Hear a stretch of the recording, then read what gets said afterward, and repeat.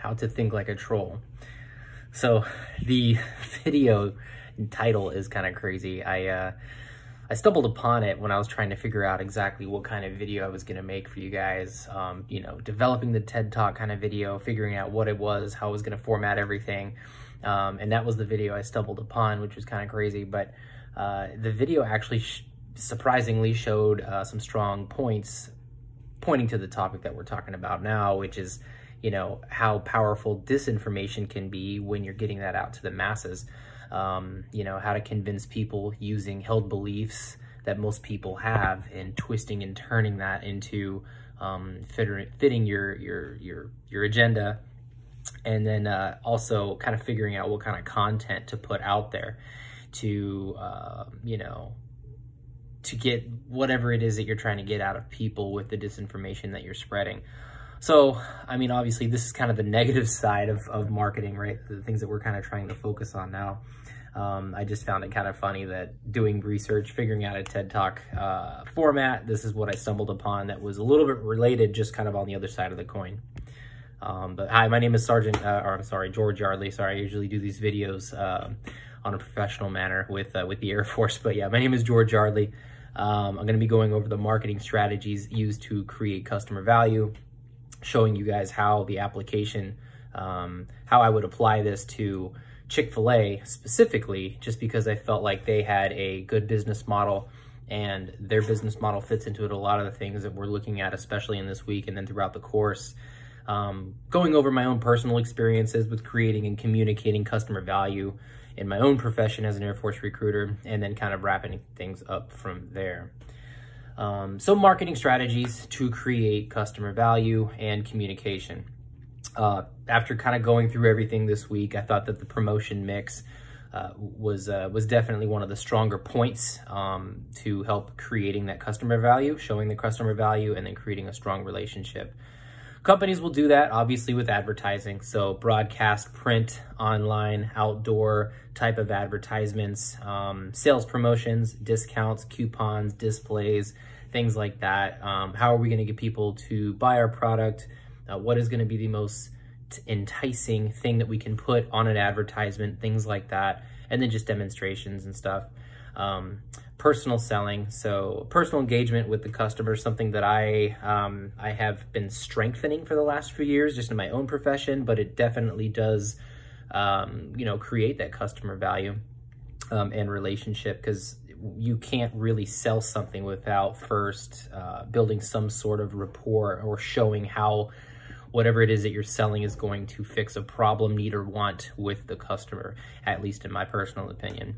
I was at the, what we call the base exchange on one of the Air Force bases I'm stationed at, and there was a cut code demonstration going on with the personal selling that we keep talking about and going over.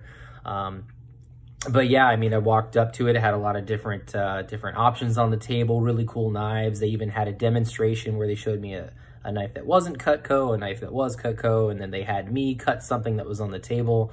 The difference was crazy. So, I mean, the type of demonstrations that they'll do in conjunction with sales promotions, I think is really strong for really any company. And then you got public relations, right? So kind of building a good branding image, putting out positive information about events that you might be having, or just positive overall information about your company. And then, of course, with public relations, we're looking at, you know, kind of squashing bad rumors that might be said about the company on social media platforms or elsewhere. Then we have direct and digital marketing, right? So these are the areas where you're trying to obtain some sort of immediate response, you know, from the consumer, from the customer. And then, you know, in Chick-fil-A, like I said, going back to making a strong comparison, they have a great television advertising campaign that they put out with how the employee has fixed the customer's issue, and they put that on the front. They'll bring an employee, put them in front of the camera, bring the person that they had an issue or whatever, and the employee from Chick-fil-A fixed it, and they just kind of talk it out. And it kind of tugs on the heartstrings sometimes. Sometimes it can be a little funny with the story, but usually it's a very personal issue, and they've found these stories and highlighted that through television advertisements, which I thought was pretty smart, and it engages you. I feel like as you're watching the commercial, this is something real and it's something that they've figured out. And I feel like it's been a very big positive for that company specifically. You know, and then of course they're outdoor advertising, right? So they have, you know, restaurants all over the place. They're in baseball stadiums, football stadiums, and then they got the big billboard with a cow on it. So I think that's pretty funny when you see Chick-fil-A and then a cow, and it's like, well, what's going on up there? You know, it's just smart marketing, smart advertising. It just makes you look at it. You see Chick-fil-A, think chicken, you see a cow, and you're like, what's going on here? And they have like little funny billboards and stuff like that.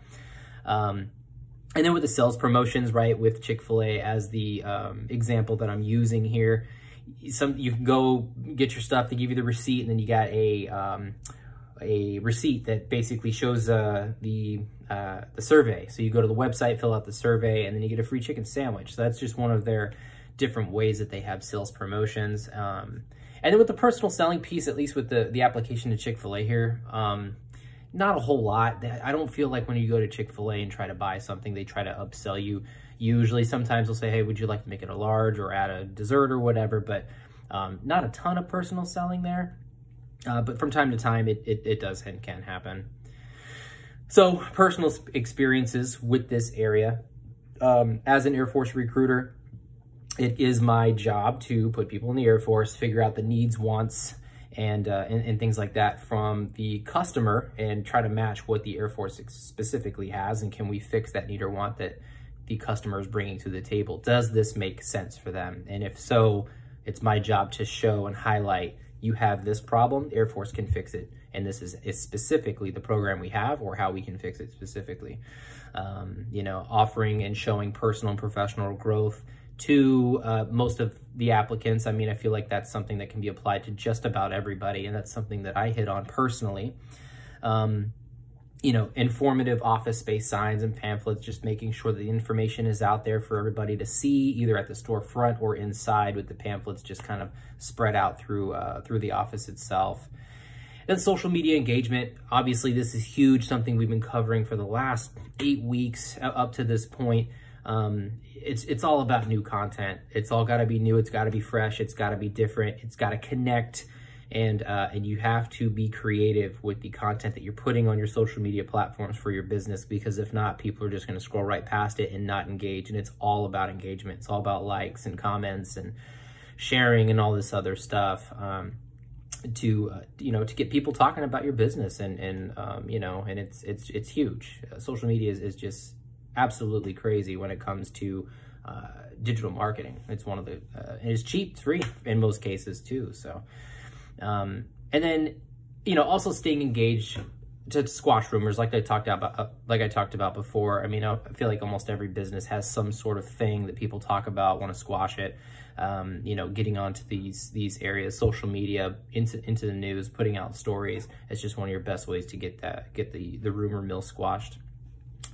And then designing a message. So with the Air Force, aim high is kind of the message, or the slogan, if you will, from the Air Force's standpoint. We can kind of tie that into each customer's needs, just by, you want to go to college, do you want to do this, do you want to do that, do you want to improve yourself professionally and personally? Well, the aim high, that's kind of the images they've used, and that's how we take that message and try to tie it into becoming a better person just overall.